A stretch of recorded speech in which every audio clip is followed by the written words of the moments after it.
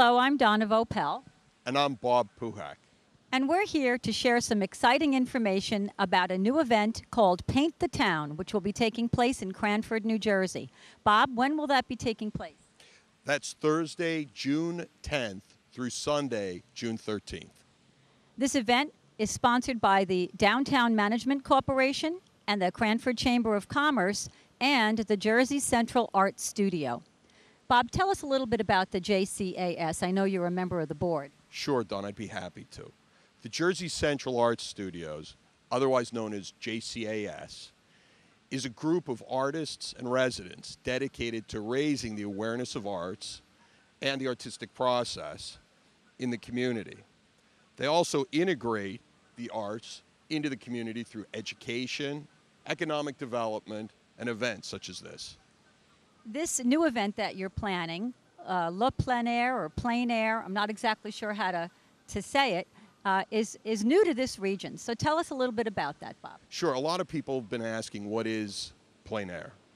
Technically, the term is en plein air, and it means literally in open air. But what it translates to, Donna, really, is artists painting outdoors or working outdoors. You know what? Cranford was an obvious pick to the board of JCAS. It was something we're excited about because Cranford directly lends itself to the plein air movement. We have lush parks. We have a meandering river that winds through town. We have a traditional downtown with some, great architecture there. And as far as architecture goes, we have, a wide range of beautiful vintage Victorian homes and other vintage architecture. Cranford really does offer quite a bit.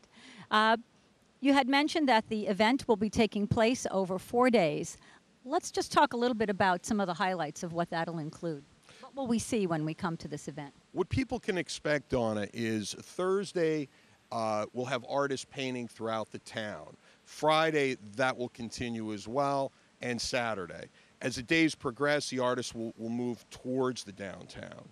Okay, what people can do and are more warmly welcome to do is come and watch the artists. And not just watch them, but we're immersing ourselves then in the artistic process, looking over the artist's shoulder, hearing what they have to say about it. And again, people can come to any of these sites where the artists are, and the way they can find out where the artists are is to go to the Paint the Town headquarters, which is Joni's Cafe in downtown Cranford at the corner of North Union Avenue and Alden. They'll do all their work on site, and that art will then be available for purchase. There'll be an art preview Saturday evening, and then the art will be for sale on Sunday. Sounds like a very exciting event here in Cranford, New Jersey, June 10th through 13th. Paint the Town is what it's called. Come and paint the town. We have the artists coming in from all over. And we invite the community to come in from all over as well to watch as you said earlier, look over the shoulders of these artists and actually see the creative process as it's happening. It's a great opportunity for families to come of all ages, and there'll be all kinds of other activities going on downtown for the families and people to enjoy as well. That's right. And Donna, if people want to learn more about it, they can go to the JCS website, which is www.jcas.org. We're going to take a little bit of a walk now and see some of the artists to give us a little preview of what we're going to see at Paint the Town here in Cranford, New Jersey. This will be fun. So Bob, tell us a little bit more about how this style of painting came to be. Well, Donna, although it's always been a style of painting throughout the ages, it gained much greater prominence among professional artists and art societies in the 19th century when French painters adopted it as one of their preferred methods. Most notable, perhaps, would be the French Impressionists. However, the practice spread somewhat quickly, first to Russia and then around the world, becoming a major facet of works executed here in the United States by the American Impressionists. Let's get some feedback from the artists themselves. Can you tell us what is some of the most challenging aspects of doing plein air art? I suppose for every plein air painter there's a different challenge, but for me is a sense of capturing the moment, the truth, in terms of its color, time of day, as well as the accuracy. That's what really are the most challenging for me. That's really fascinating. You know, Donna, some attribute social changes of the area as vital motivation behind the plein air movement. In large part, painting was previously confined to the studio with its artificial light, its lack of fresh air, and equal lack of atmosphere stimulation and inspiration. Transforming this limited environment to the outdoors opened up a limitless realm of possibilities. Illuminated by natural light and enlivened by a host of sensory experiences beyond the visual that could be conveyed via artistic style to the canvas, and then transmitted, experienced, and enjoyed by the observer. In many ways, the artist needs to concentrate all of her or his sensory receivers on what lies before them. That includes sights, as well as sounds, tactile perceptions, even weather and mood.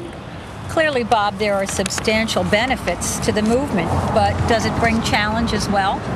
Fortunately, Donna, there's no apparent downside for the observer, but the movement certainly brings additional challenges to the artists. Their work is to convey those realities and sensory perceptions onto the canvas, and that's why they're the artist. One of the benefits when you're painting plein air is that you really see color in its natural setting. So when you're working from reference, the problem is you're working from an interpretation of what you see outdoors.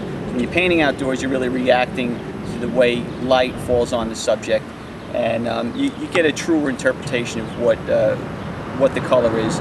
And then there's an immediacy to it, so that you have to find the shorthand in your brushwork to interpret what you're seeing, and you can't really over-embellish because the light changes so quickly.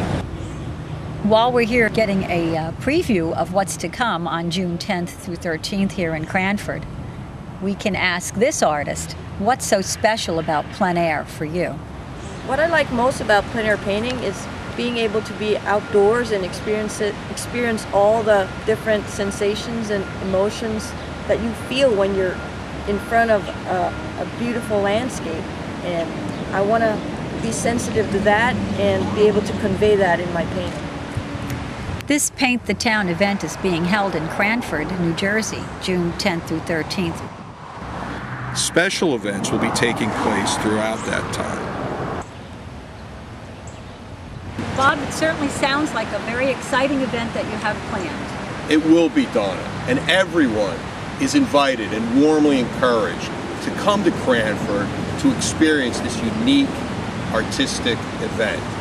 Come watch over the shoulders of nationally known plein air painters as they use Cranford as their backdrop and take to our parks, our downtown, and our neighborhoods with their easels. Paint the Town will be held June 10th through 13th. That's a Thursday through Sunday. This free event is open to the public and an opportunity to have fun and learn about the artistic process. If you'd like more information about the event, please visit the website www.jcas.org. I'm Donna Vopel. And I'm Bob Kuhak. And we invite you to join us for this exciting event.